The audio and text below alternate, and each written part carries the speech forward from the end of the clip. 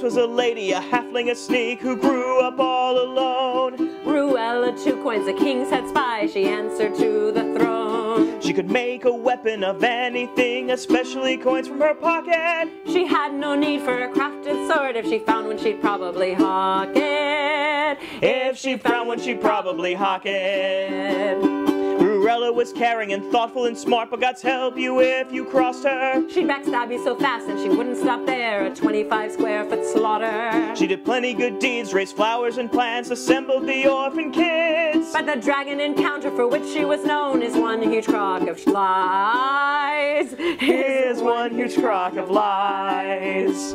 The king, he needed a dragon killed, so he hired Ruewella and co. She jumped on the minotaur, sharpened her coins, delivered the final blow. The dragon went down, easy as that, but here's where I throw a fit.